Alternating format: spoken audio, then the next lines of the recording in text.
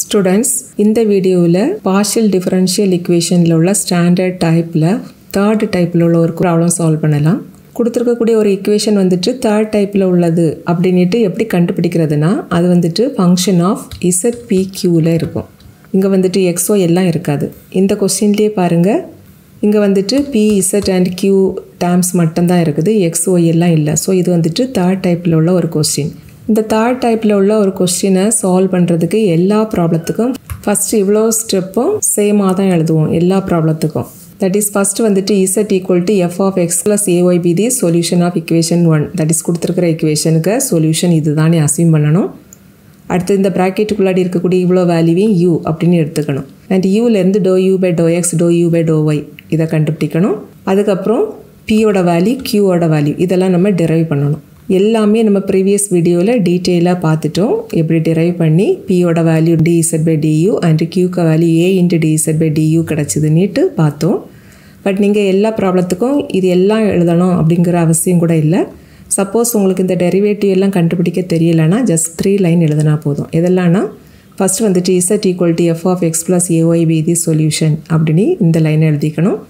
அப்புறம் இதில இருந்து u equal to x plus ay இப்படி நம்ம அஸ்யூம் பண்ணோம் பாத்தீங்களா இத எழுதணும் and also இந்த லைனை எழுதணும். அதுக்கு அப்புறம் put p equal to dz by du and q equal to a into dz by du in the given equation. இந்த ஸ்டெப் எழுதுங்க. That is நீங்க வந்துட்டு இப்படி அஸ்யூம் பண்ணுனீங்க அப்படினா p ஓட வேல்யூ dz by du தான் கிடைக்கும். q க்கு value a into dz by du தான் கிடைக்கும்.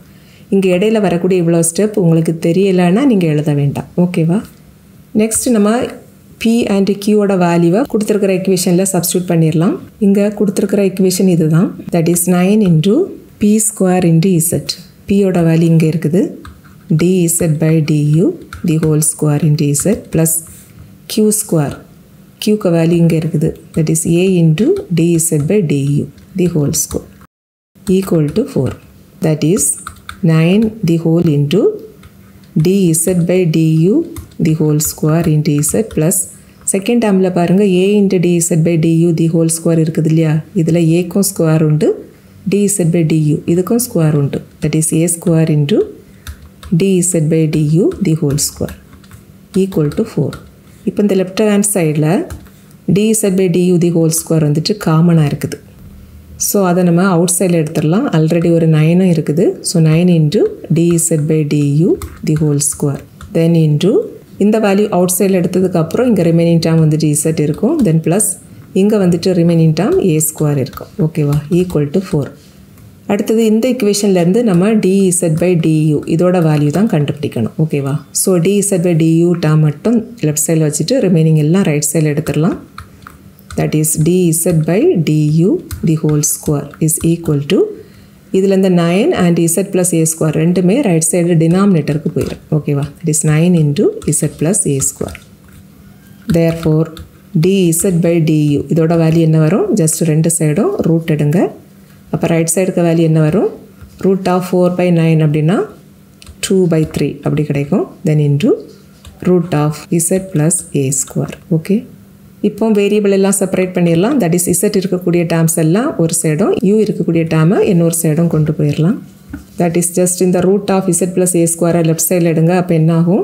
இது வந்துட்டு லெஃப்ட் சைடு நியூமரேட்டருக்கு போயிடும். That is z plus a square into dz equal to and இந்த du ரைட் சைடுல கொண்டு போயிரலாம். அப்ப அதுவும் நியூமரேட்டருக்கு போயிடும். That is 2 by 3 into du இப்படி கிடைக்கும். இப்போ ஜஸ்ட் ரெண்டு சைடும் இன்டகிரேட் பண்ணிரலாமா? அப்போ சொல்யூஷனே கிடைச்சிரும். Therefore integral of இந்த ரூட் வேல்யூவை நம்ம எப்படி எழுதிக்கலாம் வசதிக்காக z plus a square power 1 by 2 னு எழுதிக்கலாம். Then dz equal to integral of 2 by 3 into du. And left side வந்துட்டு எந்த ஃபார்முலா இருக்குதுன்னா integral of x power n dx அந்த ஃபார்முலா இருக்குது. இதோட formula x power n plus 1 by n plus 1. இங்கேயும் பாருங்க லெஃப்ட் சைடுல x க்கு பதிலா இவ்ளோ டேர்ம் இருக்குதா? சோ இதோட இன்டெகிரல் வேல்யூ என்ன வரும்? z plus a square power 1 by 2 plus 1 by 1 by 2 plus 1 into இதில z plus a square இதோட டிஃபரன்ஷியல் வேல்யூவை எழுதணும்.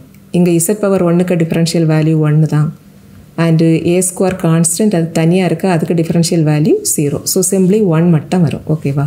then equal to right sideல பாருங்க இந்த 2 by 3 constant. so அதை நம்ம வெளியில எடுத்துறலாம். remaining வந்துட்டு integral of du இருக்கும். அண்ட் இதோட வேல்யூ u தான். That is integral of differential value of இங்கே என்ன வேரியபிள் இருக்குதோ அதுதான் ஆன்சராக இருக்கும். ஓகேவா? So integral of d of uனா u தான். அண்ட் இங்கே இன்டகிரேஷனில் லிமிட் ஒன்றும் இல்லாததுனால நம்ம இதை இன்டகிரேஷன் பண்ணி முடித்ததும் ஒரு கான்ஸ்டன்ட் ஆட் பண்ணிடணும். ஓகேவா?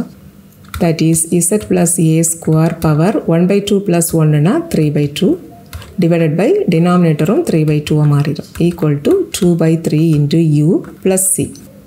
இங்கே denominatorல ஒரு 3/2 இருக்குது. ஸோ இதை எலிமினேட் பண்ணுறதுக்கு நம்ம என்ன செய்யலாம்? Just multiply through out by 3/2.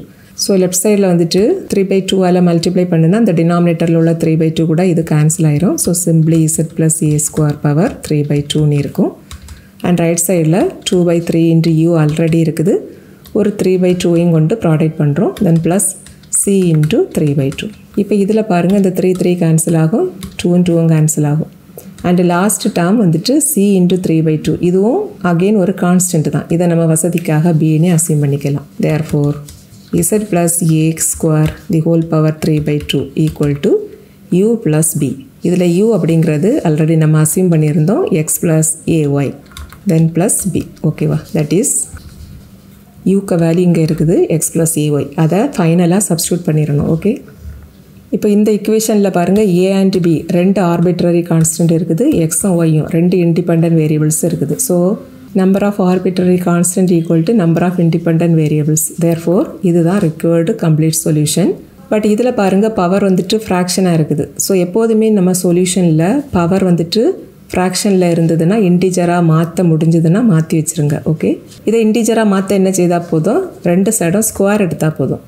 அப்போ இந்த 2 கேன்சல் ஆகி நமக்கு பவர் 3ஆக மாறிடும். தட் இஸ் பவர் இன்டிஜராக மாறிடும். So taking power 2 on both side. Therefore left side எப்படி ரெடியூஸ் ஆகும்? z plus a square power 3/2 power 2 equal to right hand side value x plus ay plus b already இருக்குதா, அதுக்கு power 2.